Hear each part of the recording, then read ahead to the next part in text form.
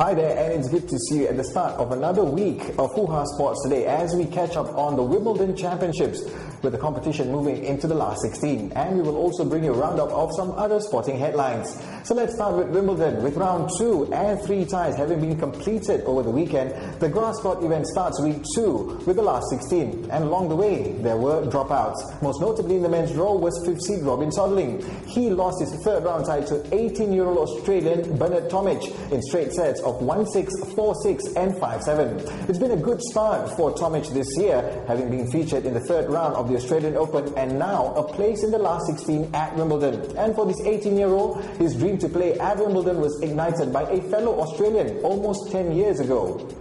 Yeah, my first Wimbledon match was against Pat Rafter against Ivanisevic in the final, where I finished 9-7 in the fifth, and that was a match that I really watched and loved, and from that day I said I really want to play in Wimbledon one day. Good for him. Now he will face a Belgian in the fourth round. Well, more on that in a bit. But as for the hot favourites, Rafael Nadal defeated Luxembourg's Gilles Muller, and the world number 1, who hasn't dropped a set yet in Wimbledon, will next meet Juan Martín del Potro. Also not having lost a set is Roger Federer. The number 3 seed will meet Mikhail Yuzhny in round 4 after a straight sets victory over David Nalbandian, while world number 2 Novak Djokovic was stretched by Cypriot Marcos Baghdatis, but prevailed in a 6-4, 4-6, 6-3 and 6-4 victory to set up a last 16 tie with France's Michel Laudra. The other last 16 gentlemen's draw sees Andy Murray going up against another Frenchman, Richard Gasquet, after taking nearly 3 hours to defeat Ivan Lubicic. Thomas Berdych will meet 10th seed and American Mardy Fish, while a quartet of unseeded players make it into the last 16, where we will see Lucas Cabot from Poland, who beat Gay Monfils, playing Feliciano Lopez, who dumped Andy Roddick out of the competition. And Aussie Tomic faces Xavier Malisse, this after Malisse defeated 11th seed Jürgen Melzer. While over at the women's draw, second-seeded Vera Zvonareva, number 6 Francesca Schiavone, Svetlana Kuznetsova and Ana Ivanovic have all exited the championship. But the Williams girls, the grunting Sharapova, have all progressed, along with Caroline Wozniacki, who is still on course for that elusive first Grand Slam title. Here are the last 16 matchups in the ladies' draw.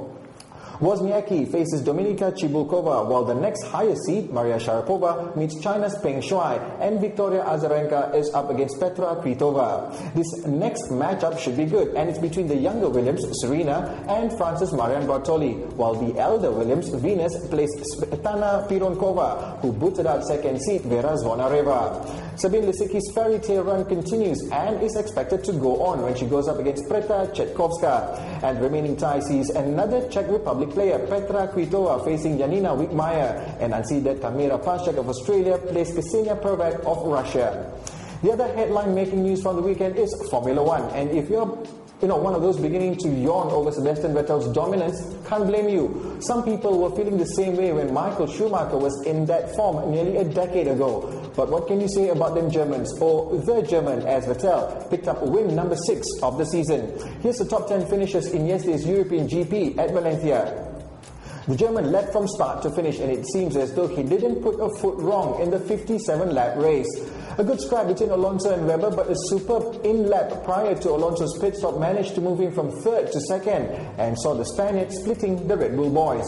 The McLarens, who complained about tyre performance all weekend long, couldn't do much but at least ended with some points, sandwiching the other Ferrari driver, Felipe Massa. A commendable 7th for Nico Rosberg and another top 10 finish for Toro Rosso's Jaime Alguersuari, Force India's Adrian Sutil and Lotus Renault's Nick Heidfeld. And what's interesting about this race is that for the first time this season, there were no DNFs as all 24 cars took the checkered flag. So to the standings, and as though we don't already know who's leading, looks like it's near impossible to catch Vettel. As long as the other fellas below him are jostling for points, it works out to the Germans' favour, even more now with that 77-point advantage. But the race to watch now will be between Button and Webber, while Hamilton has to watch his back with the ever-improving Ferrari and Fernando Alonso. And with top 10 finishes this weekend, it moves Nico Rosberg and Nick Heidfeld up in the standings. It'll be Silverstone in 2 weeks' time, and the use of the so-called off-throttle blowing diffusers, which help to increase downforce by blowing hot gases over the rear of the car's floor while the driver is not pressing the accelerator, will be banned. And let's not discount the weather at Silverstone. And to end our episode today, let's peek at the Premier League transfer news. It's a week that more heated action is expected in player movements. But another Tottenham player has been in the news with rumours of a £20 million move for Aaron Lennon to Liverpool. The name itself seems that he was destined to head to Merseyside. Kenny Dalglish has asked Liverpool's Director of Football Damien Comolli to switch his attention from signing Stuart Downing to acquiring Lennon. Comolli knows Lennon well as he was his first signing when Comolli was Director of Football at White Hart Lane. Local news reports are indicating that Lennon would love to move back up to North London, and it seems that the repeated pledges by Harry Redknapp and Daniel Levy to keep their top stars may have to be broken, as Spurs will still need to sell somebody to raise the necessary funds to bring in the desperately needed strikers at White Hart Lane. But if the deal is done in the coming week, we could see Aaron Lennon joining the Reds on their Asia tour, something not many Spurs fans here will be excited about. But the Reds fans could add another song to their chanting repertoire. And just yesterday, Liverpool supporters club in Malaysia gathered to practice their team songs ahead of Liverpool's visit to Malaysia on July the 16th. And these guys are all pumped up for their visit, as tickets have been bought, banners have been made, mostly out of their own pockets, and what's left is getting the right lyrics for the right tune.